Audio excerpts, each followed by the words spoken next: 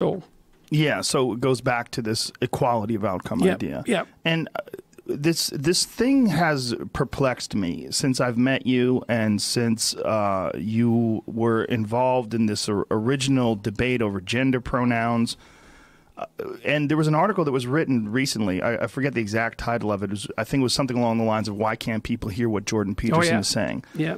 You are misrepresented more than anyone I know in a weird way. You are villainized in a weird way where I can't believe that these people are honestly looking at your opinions and coming up with these conclusions. I can't help but feel like what is happening is people are consciously deciding to ignore reality and paint you as this archetypal figure of oppressive white male patriarchy, ignorance, fill in the blank with all the rest of the descriptives that you'd like to use. But they've decided to paint you in this way, like as a target, because they need a target to sort of reinforce this idea that transgender people are being victimized and women are being victimized and all these